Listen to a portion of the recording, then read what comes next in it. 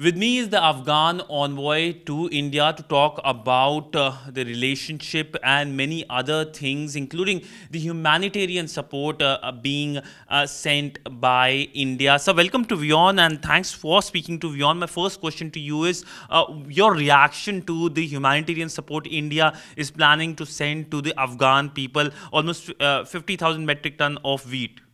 Thank you, Sidhant.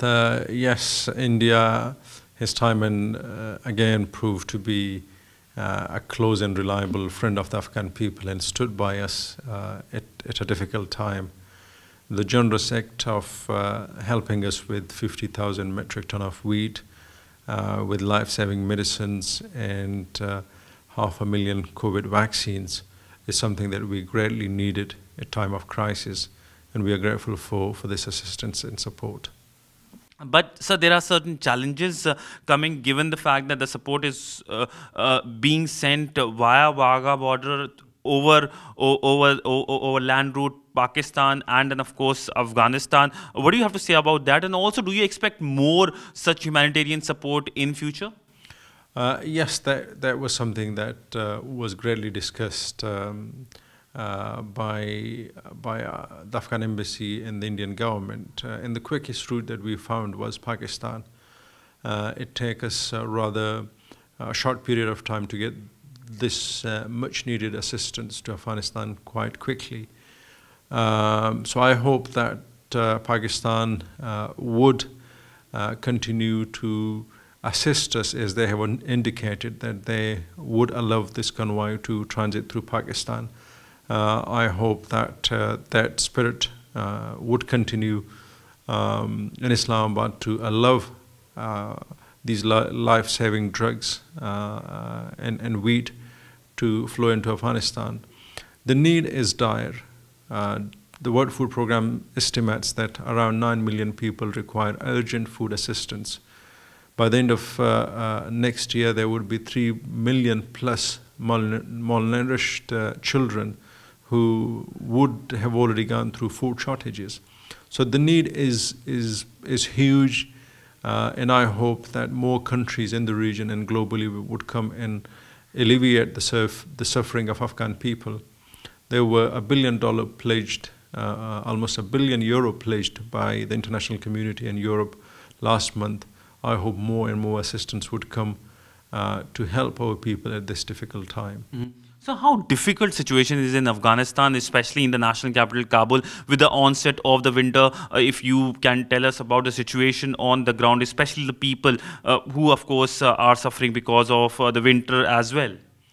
Well, as you rightly put out, that the winter is approaching rather fast, and most banks are not operating as they were doing it in the past. People are leaving in large numbers for many countries in the region and for Western capitals, Western countries. People are not getting paid on time. There is little business activities. Teachers, doctors are not being paid. So there is a humanitarian crisis. There is unfolding economic crisis. It is a catastrophic situation right across the country. The new Taliban regime hasn't been recognized by any country almost after 4 months. So it's a difficult situation for ordinary Afghan people are faced with a lot of challenges, and it's time for the international community to come rescue and support the Afghan people who are facing a difficult time after having 20 years of rather a stable period in their lives. Mm-hmm. So what more would you expect from New Delhi, especially in terms of visas as well? Because recently we know the Indian government said that 200 e-visas have been given. But talking about the students as well who are stuck in Afghanistan, Afghan students studying in India, if you can give us any kind of expectation from the embassy to the Indian government. Well, we require a lot of assistance from India in terms of humanitarian assistance at this stage. But together with the humanitarian assistance, we also need visa support India so far has been kind to issue Afghans with 200 visas. But for a nation of around 40 million people, there is 5 visas per million people. That's certainly not enough. We require more than that. And we expect India to help us at this difficult time. There are more than 2,500 students stranded in Afghanistan who were in the middle of their studies. Some of them were in second and third year. So if they don't come here, they don't resume and continue their studies, they're going to lose whatever they had done in the past. Those 2-3 years are going to be wasted. So our request to the Indian government is to consider granting those people visas and consider bringing them to India. Also, there were almost 50,000 people who came here for medical treatment annually. There are people with fatal medical conditions. Those people are willing to come here to continue with their medical treatment.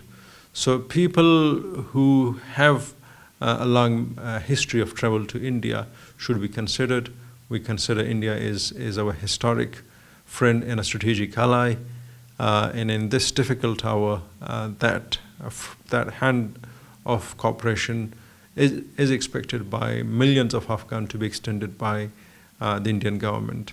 So we hope that policy would continue to evolve and change, and our needs would be considered. So talking about the situation in Afghanistan, we saw Taliban take over in the month of August. Since then, what has been the situation in terms of politically, if you can give us any details when it comes to Taliban takeover, its impact on Afghanistan? Well, the past 4 months, almost 4 months, we are going through an economic, social and political freefall.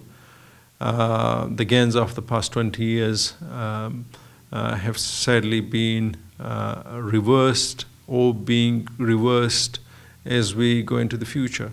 So there aren't really any positive developments on many fronts, on political, social, economic.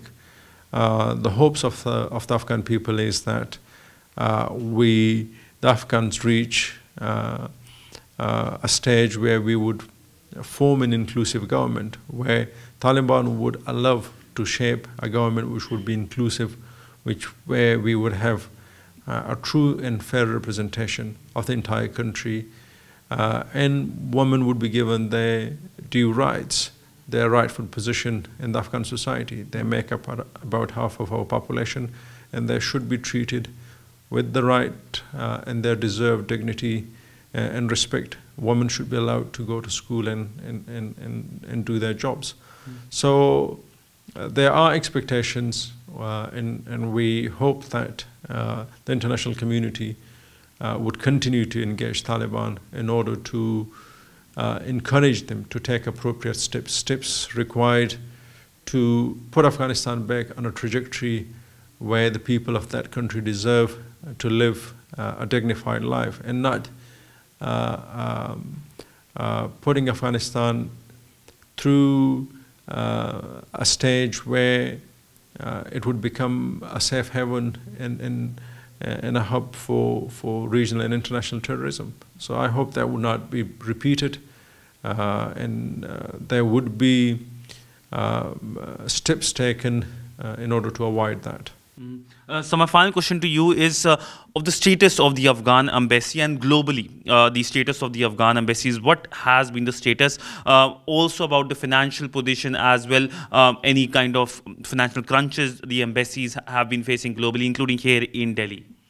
Well, the past almost 4 months have been difficult emotionally, administratively, and financially. Most of the staff around the world, and particularly here in India, they haven't been receiving any assistance that we used to do in the past from Kabul. But the spirit of our staff is high. They continue to serve the Afghan community, and the consular services are running as normal. Our focus in India has been now on 3 main elements. We focus greatly on humanitarian and relief assistance, the wheat, COVID vaccine, medicines, warm clothes, and things that are greatly needed today in Afghanistan. So we are largely focusing on humanitarian assistance to be channeled from India into Afghanistan in close coordination with the UN, relevant UN agencies, with the World Food Programme, World Health Organization, and other relevant authorities. Secondly, our second focus has been on providing the required consular services. There are over 100,000 Afghan citizens living in India who require regular consular support, consular services. So our focus is not to hinder, not to hamper or delay those services. The services provision has been ensured to our community. And third, education support to our students. There are still over 15,000 Afghan students in India who require ongoing support. So that is the third area of our main focus. So these three areas are areas of our main engagement, of course, together with other diplomatic engagement with the host country here in India and other missions. Life has been somewhat different, challenging, but we can't pack up and leave. We have a moral obligation and responsibility towards our people and towards our country to continue serving them. Well, thank you so much, sir, for speaking to WION. And Afghanistan is something that has been dominating the agenda here in Delhi, as has been the region. Well, that was the Afghan envoy speaking to WION on the Indian humanitarian support, of course, on the change in Kabul and many other things. With video journalist Gopal, Sidhant Sibal for WION in New Delhi.